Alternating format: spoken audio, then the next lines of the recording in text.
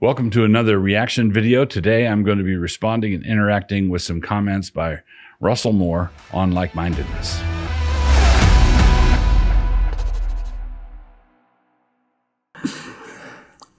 When the Bible tells Christians, the church, to be of one accord and one mind, what is the best way to deal with the political issues surrounding our time of abortion, gay rights, gay marriage, gun control, and I could go on and list them, when you have factions within the church? And what's the best way to deal with those things? Because there could be some really, let's not talk politics because we're going to get angry at each other. We actually know how to do this, and sometimes we don't think we do, but we actually do. And the way that we know how to do this is when it comes to issues of personal morality. The Bible doesn't make this huge distinction that we do between justice and personal morality. We understand when it comes to personal morality, there are certain things that are clearly revealed in Scripture. We speak those things clearly. So if somebody says, I'm really praying about whether or not to leave my wife for some other woman, we don't have to pray about that. We just say, no. It gives me great pleasure to agree with Russell Moore entirely. This is exactly right. You're not going to do that.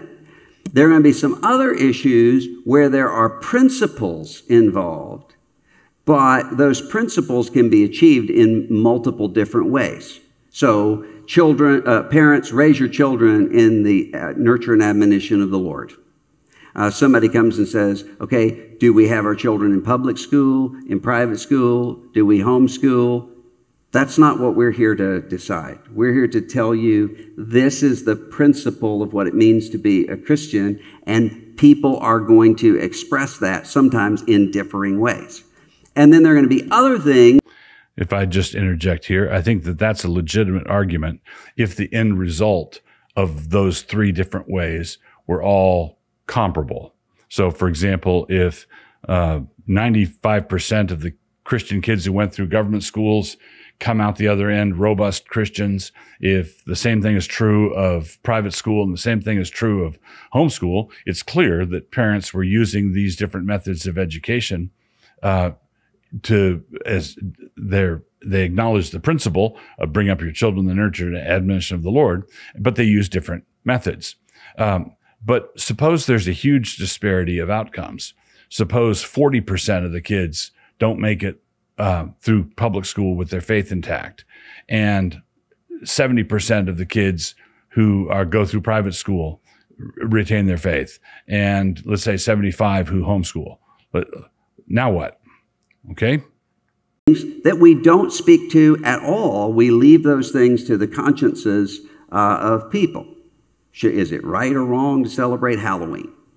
Okay, you may have a problem with Halloween. If so, don't violate your conscience.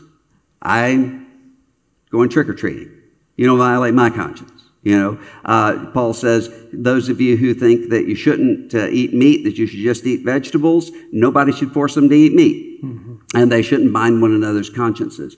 So this is the category that's called adiaphora, things indifferent, things that the Bible might indicate which is the right answer. Like Paul says, the weaker brother eats only vegetables. So Paul has the right answer. But it's not imposed on your brother. It's something that's a matter of indifference, and we ought not to squabble about something like that. So good. A lot of times when it comes to these larger issues outside of the church, sometimes there are going to be really clear and definitive things that are being said. But one of the things that you will notice is that those things almost never, and indeed I have never seen in any history of the Christian church, where those things just happen to line up with some existing faction out there. Instead, it puts you sometimes at odds with these people and sometimes at odds with these people. Why? Because you're not having your convictions and your principles changed and morphed by whatever group you belong to wants at the time. Now, this might be really good, might be really bad, depending on what he's talking about. We know how to do it. So a lot of this is, with some things, it's not so much where people end up as how they get there. So for instance, I might be in a church and you have someone who comes up and says, I'm on the city council.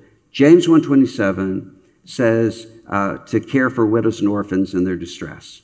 We've got a lot of single moms in our community. They cannot afford to raise their children. And so I want to raise the minimum wage in our town because I care for those mothers and children in their distress. Somebody else comes up and So somebody comes up to Russell Moore and says, I'm a burglar, and there are a lot of widows and orphans in our community, and James 1:27 says we're to care for them, so hand me your wallet. How about that? says, James 1:27, I'm really burdened for these single moms, and I'm afraid if we raise the minimum wage that the businesses here in our community are going to cut back hours, and those moms aren't going to be able to feed their kids. That's a great summary of the argument against minimum wage laws. Good job. I'm not going to adjudicate between those two. But why not? Isn't the one person says the most nutritious thing I can feed my child is chocolate covered sugar bombs, and the other person says the most nutritious thing is a healthy balanced diet, and this one person has had 3 kids die on them. At some point, shouldn't we say something? All right. It is his second summary of the argument against minimum wage was a very good summary, and it's objectively true. All right. That harms widows and orphans. And the first argument that said, I'm on the city council and we should do something about these widows and orphans, lurking in the background was the assumption of the burglar. I want divine authorization to go steal from someone who's having trouble making his ends meet in order to give it to someone else. You don't exhibit biblical generosity with other people's money. Because those two are both being shaped and formed at the conscience level by the Word of God. They're just trying to figure out what's the best way to do it. And one of them is wrong.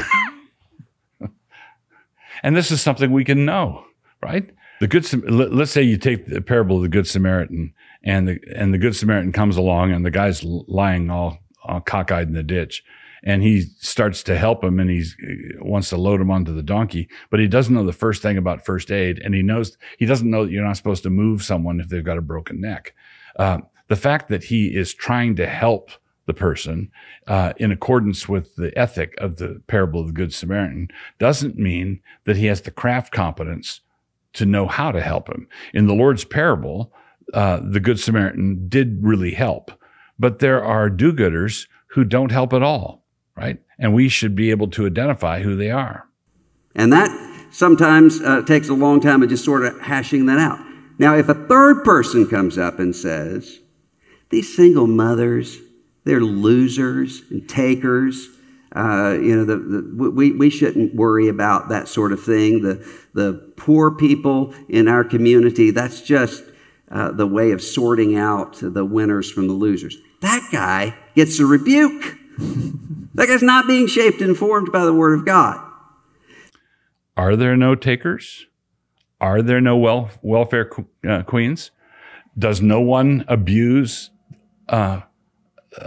charity? The Apostle Paul thought that they did, because he said that some people who are not willing to work shouldn't eat. Now, I think if someone said every person who needs help without exception is a loser and we should kick them to the curb, then yeah, I agree with Moore that we should rebuke them. But the abuse of the system of charity is a thing. Right, and people can care about justice and care about the welfare of the downtrodden while wanting to factor out the kind of helping that hurts. So some of these things are going to exist in those categories. where we're trying to figure out what is the best way to do what it is that we agree we should do.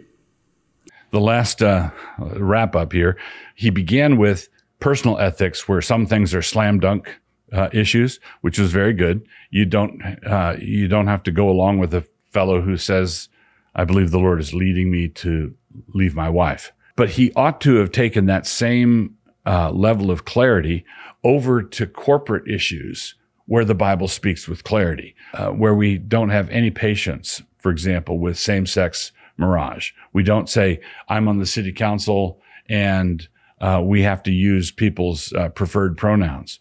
That's just as clear in Scripture as the issue of a man leaving his wife. So there are issues in the political civic sphere that there's no ambiguity about them at all.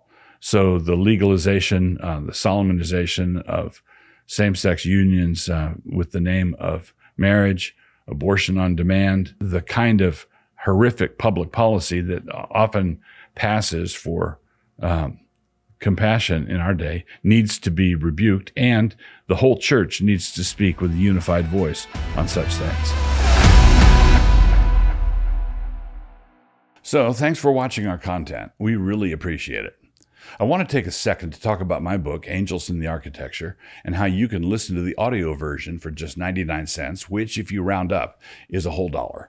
The modern view of the world is empty and lifeless, nothing more than a bunch of matter in motion, with life by the thousandth millionth chance emerging from chaos. The modern world, as a result, can only conceive of progress as more efficiency, more technology, more domination, greatly improved matter in motion. By way of contrast, the Christian faith presents a glorious vision for culture and a vision of the world in which truth, beauty, and goodness are built into the very molecules of the universe. Angels in the Architecture, which I wrote together with Doug Jones, the book covers such diverse topics as creeds, poetry, history, the church, feasting, and storytelling. And here comes my best imitation of a salesman. The audiobook is now available at mycanonplus.com. If you haven't joined Canon Plus yet, what's wrong with you? Oh, yeah, excuse me. You can get your first month for just 99 cents by using promo code DOUG99, DOUG99, all caps. My name is in there not as an ego thing. We're just trying to help you remember it.